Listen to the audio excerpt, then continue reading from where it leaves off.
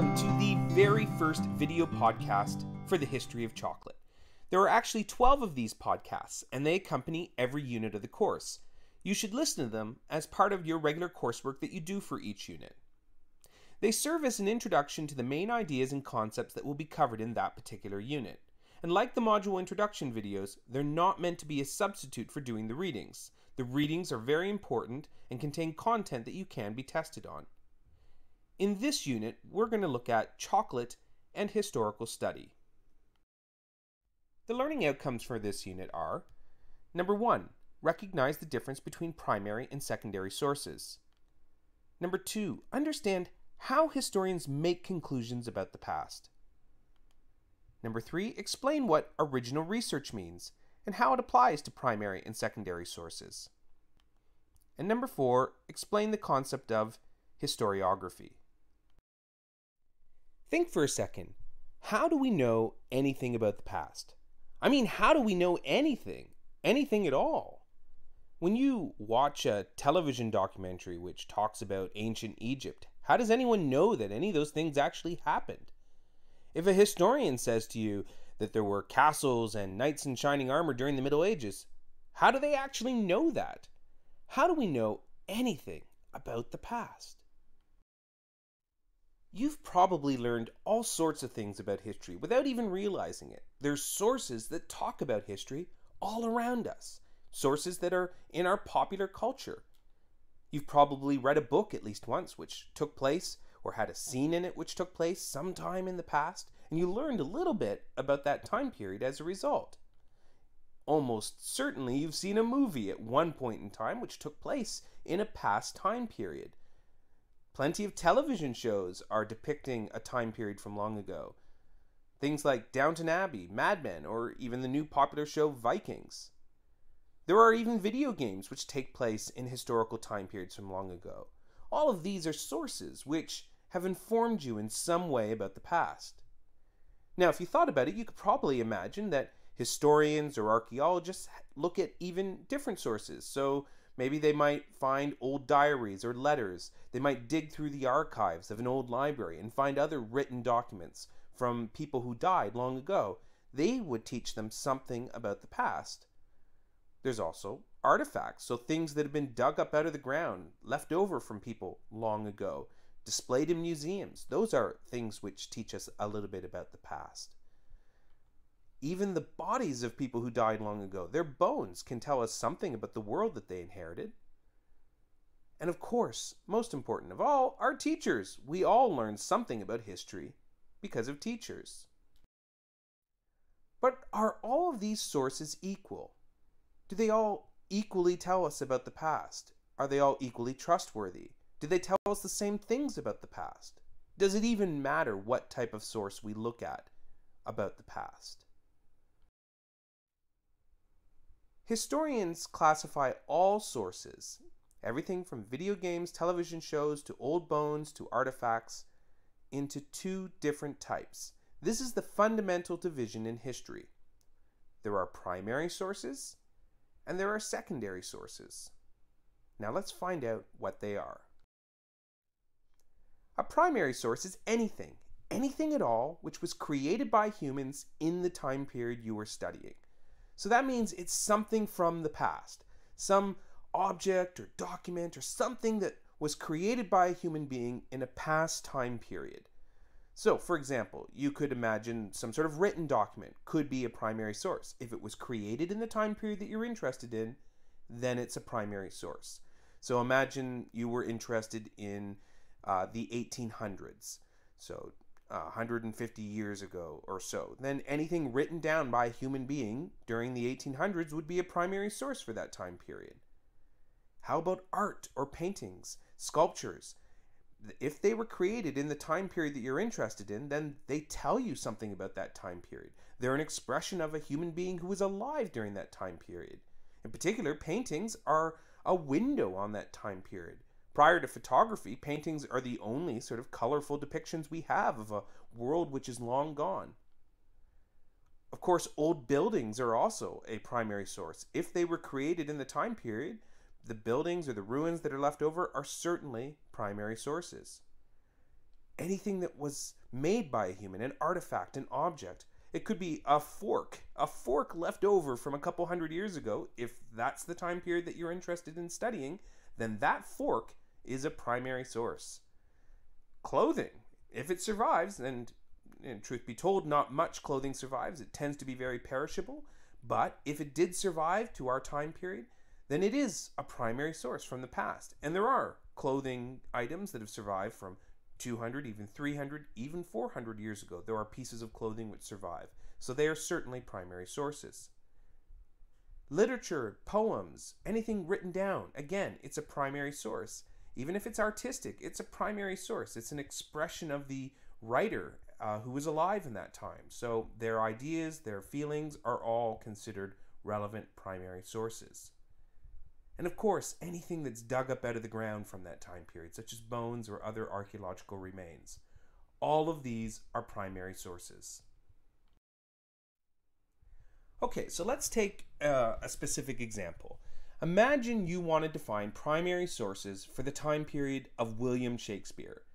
Now, if you've never heard of William Shakespeare, and probably you have, but if you haven't, he was a playwright who lived in London, England in the late 16th, early 17th century. Many of you probably encountered him by being forced to read a play that he wrote in high school, in a high school English class. Okay, so say you were interested in Shakespeare's time period. You wanted to learn more about it. What types of primary sources might be relevant? Well, of course, writings, the things that he wrote down, like plays, poems, his sonnets, all of those are certainly primary sources. They teach you a little bit about the time period that he inhabited. It teaches you a little bit about the man, William Shakespeare. But maybe a little bit less obvious, but still very relevant, what about tax records? They're certainly primary sources. They tell us something about the time period. They were created by humans in that time period. How about buildings? Buildings that existed during the time of Shakespeare are certainly primary sources. Paintings? Well, look at the painting that you're looking at right now. It tells you a little bit about what he looked like. Paintings are certainly primary sources. They can tell us all kinds of things, like the types of clothing that people wore, or what the world looked like. Even a hat. If Bill Shakespeare had a hat and it survived, it would be a primary source. If it was created in the time period that we are studying by a human being, then it is a primary source. Okay, so what about secondary sources then? A secondary source is anything that concerns the past but comes afterwards. So it's not something that was created in the past. So an obvious secondary source would be your textbook, or any book for that matter, about history. They may have lots of information about the past, but they aren't primary sources. They weren't created in the past. They were created afterwards. Magazines about history could be a secondary source, or teachers, of course, are secondary sources. TV shows that you watch are secondary sources, movies are secondary sources, video games that you might play, all of these are secondary sources. They were not created in the time period that you're studying by humans. They were created much, much later on. They were created in the present time. So therefore, they're a secondary source. Wikipedia, of course, is a secondary source. Random internet websites that you find are secondary sources. And even peer-reviewed academic research by professional historians, which is, of course, the most important secondary source, is still a secondary source. Another way to look at the difference between primary and secondary sources is... Another way to look at it would be that primary sources are our evidence.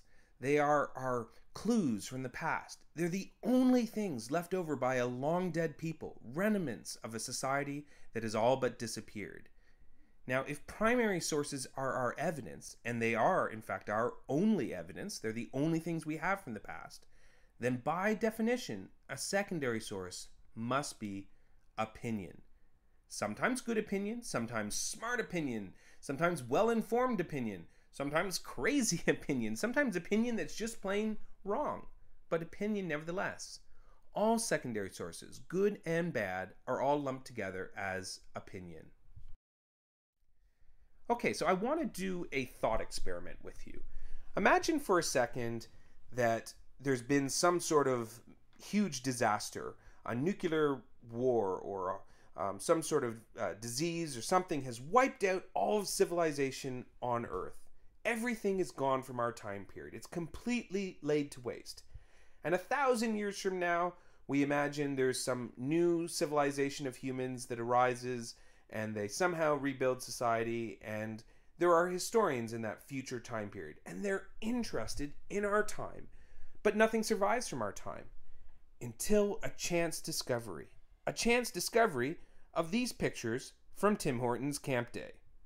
Now, if you've never heard of Tim Hortons or Camp Day, Tim Hortons is, of course, a nationwide coffee shop chain in Canada. And one day of the year on June 1st, they take all the proceeds from their coffee, and it goes towards children's camps where underprivileged children can go to camp for free and have a great time, and it's a nice charity and everyone feels good about it. So that's what Camp Day is. But let's imagine for a second that this is the only thing that survives, these photographs from Camp Day. What could future historians conclude about the past based on these photographs alone? Think for a moment. Would they actually know what these children are doing? Would they know that they were playing, or would they know that there was a camp? Probably not. They just see children doing different things. They could be training for something. This could be an elite group of child warriors or child assassins. In the upper right-hand corner, they might be wearing their military uniforms, and in the other left-hand corner, they could be doing a military salute. The kid in the middle looks like he's got his war face on with his, scary grin. There's only a few adults in these pictures. Perhaps future historians would look at our time period and think, wow, maybe there wasn't a very long life expectancy, and adults were very few. It was mostly children. Perhaps they would conclude based on this that we live much closer to nature than we do today, because all of the photographs have nature involved in it in some way. Perhaps they would think that these children are part of some sort of cult, that there's a religious ceremony going on. All of these would be legitimate hypotheses based on the evidence in front of you. There's nothing to say that they wouldn't be correct or couldn't be correct if you had no other information. This demonstrates the great difficulty that historians have when they look at primary sources from the past. A primary source doesn't necessarily tell you what you want it to tell you. It's just simply survived from a past time period, sometimes by happen chance. It certainly wasn't created with you in mind. It served a purpose in that time period. So when you are looking at primary sources from the past, you have to be very careful when you're interpreting them. You have to allow for many different and sometimes even contradictory hypotheses. And until you have more evidence, you have to simply say, we don't know. And you'd be surprised at how little we actually don't know about past time periods. So turning back to secondary sources, needless to say, not all secondary sources are created equal. I know it seems obvious, but it's worth saying. What you find on some sort of random website on the internet is not as trustworthy as something that has been shown to you in your textbook. And that is not as trustworthy as something that has been published in a peer-reviewed academic journal by a professional historian. There is a great range of trustworthiness when it comes to secondary sources. So not all secondary sources are even trustworthy to begin with. Some secondary sources present the past incorrectly or wrong. A movie that you watch may or may not depict the past accurately at all. The most important thing for a movie maker to do is to tell a good story. That may mean that they have to change things about the past, or they may ignore other things about the past. So what is trustworthy when it comes to a secondary source? So if we grouped what I would consider the trustworthy sources, we would have three different levels of trustworthiness. At the top of the group would be peer-reviewed sources. These are sources which are created by professional historians for other professional historians. They are books and academic journals. They're not generally read by most people. It's not meant for the overall general public. These are sources which are highly technical, they're very specific, they use a lot of jargon, they're difficult to read, but they are the highest level of trustworthiness. These sources teach us brand new things about the past. It's where cutting-edge research is done about history. The next level down is academic sources. Academic sources we encounter in our coursework. An academic source would be your textbook, for instance, or if you go to the museum, or if you read a historical plaque, that's called public history. All of that together I would call academic sources.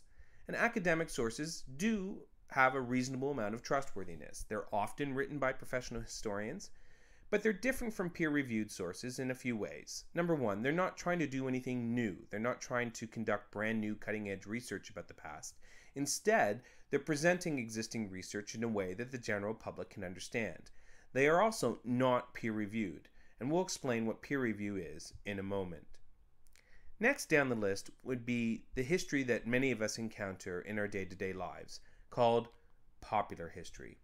Popular history can take many different forms. It could take the form of a magazine that is about a historical topic for people who are interested in history, sometimes called history buffs. The type of magazines that you could buy about history that you would find in Chapters Indigo are almost certainly popular history. When you watch a TV documentary about a historical subject, like a documentary on the Discovery Channel about ancient Egypt, or a documentary about World War II that you saw on Remembrance Day on television, those are all popular history sources. Again, they can sometimes be reasonably trustworthy, and they do sometimes have professional historians helping out on them. But they're not the same thing as a textbook. They aren't as trustworthy as a textbook, and certainly not as trustworthy as a peer-reviewed academic source. And there are also trustworthy websites. These are websites that are produced by colleges, universities, museums. These are popular history sites. They're sites that generally are trustworthy, that generally have good information on them, but they're not quite as trustworthy as an academic source or a peer-reviewed source. Peer-reviewed sources. Peer review is the process used by publishers and editors of academic and scholarly journals to ensure that the articles they publish meet the accepted standards of their discipline. So when a historian publishes something via peer review, they submit the work to a body of experts. Their name is removed from their written work so that no bias can be applied, and the body of experts reviews the work to make sure that it meets minimum standards. They're checking the methodology. They're checking to make sure that the historian has cited all their sources. They make sure that it's the highest level of research, and if it meets that requirement, then it can be published, and only then it can be published. This is called peer review. When a historian submits something to peer review, they're usually doing original research. That means that they are looking at something new for the first time or interpreting something in a new way. Original research is always based on the analysis of primary sources. It's always based on evidence from the past. And as such, original research contributes some new knowledge of the past. So when historians are engaged in original research, they are contributing to our overall understanding of the past. Historiography refers to the history of historical research on a subject. What we know about the past changes over time. This may seem obvious, but what historians wrote about a subject 20, 30 years ago may not have been as informed as what historians are writing about now. People change their opinions. New evidence comes to light. Old ideas are replaced by new ideas. Historiography, therefore, is not about the history per se. It's about the historians. So if I talk about the historiography of a given subject, say the historiography of chocolate, I'm not talking about the history of chocolate. I'm talking about how historians who write about chocolate have changed their ideas and changed their opinions over time. That's what historiography means. So historiography is the collective body of knowledge on a given subject. Let me give you an example. Women's history is a subject of history. Now, obviously, women have always had a history, but it may surprise you that almost nothing was written on the subject until about the mid-20th century. The historians of the past didn't deem it to be an interesting subject or something worthy of being written on. So if you went back 100 years ago, you would be very hard-pressed to find many books on women's history. Today, however, it's a massive subject with many different historians working on it. Therefore, we would say the historiography of women's history has changed dramatically over the past half century.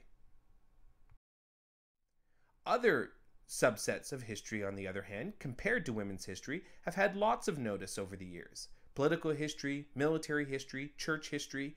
These are subjects that predominantly male historians have been writing about for a long time, at least 100 years or more in many cases. There are newer subsets of history that are only just now attracting notice, and chocolate history is one of them. That's because food history, the history of food, what we eat, and cultural history are relatively new subjects of interest for historians, so the historiography does not go back as far in time. In fact, the history of chocolate has really been only going for the past 20-30 years. One of the most important scholars, recent scholars, on the history of chocolate is Marcy Norton, for instance. So Marcy Norton, when she wrote her book Sacred Gifts and Profane Pleasures, A History of Tobacco and Chocolate in the Atlantic World, challenged the existing theories on how chocolate came to be eaten and drank by Europeans. Originally, historians had assumed that when Europeans encountered chocolate, which was at that time a bitter drink that Mesoamericans enjoyed, so it wasn't sweet, that Europeans didn't like it, and that they, quote-unquote, fixed chocolate. They made it better by adding sugar and changing it into something that we would be more familiar with today. So Marcy Norton looked at the evidence and looked at the primary sources, and she disagreed. She said that there was no evidence to suggest that Europeans had immediately changed chocolate once they encountered it. Rather, in the beginning, after an initial period of distaste, they started to like it, and they started to like it just the way the Mesoamericans drank it. And for a long time, Europeans didn't add sugar to their chocolate. But over time, it did eventually change, and Europeans did eventually add sugar, and it did eventually turn into the sweet confectionery that we know today. But that was a slower process than it was originally thought. So when Marcy Norton published her book, she was contributing to the historiography of chocolate. And in fact, she was changing the historiography. So if I was telling the story of the history of the historians of chocolate, I'd be talking about the historiography of chocolate, and I would be sure to mention Marcy Norton. And finally, a quick note about dating systems used in history and how we'll use dating systems in this course. Many of you might be familiar with the old dating system, which is the AD-BC system. So if we were to say the year that the search engine Google was founded, in our formal way we might say Google was founded in the year 1998 AD. AD stands for Anno Domini, in the year of our Lord. It's a Latin phrase. It does not stand for after death, which is a popular misconception. BC stands for before Christ. Now obviously this entire dating system is a Christian calendar. It's predicated on the idea that AD, the first year, so year 1, starts with the birth of Jesus. And then BC, we count backwards in time before the birth of Jesus. The system was developed in the 6th century by monks living in medieval Europe. There's been a movement over the past few years for historians to adopt a more neutral dating system, one that reflects that we are not all Christian, even if we are all using the old Christian calendar. So the new system replaces AD and BC with CE and BCE. So CE becomes Common Era, and BCE becomes Before Common Era. CE equals AD, or BCE equals BC. For the purposes of this course, we'll use CE and BCE. But you should still be familiar with the old system because you'll find it all over the place still in use. Some textbooks still use it, often museums still use it, and sometimes even I will forget and still use it as well.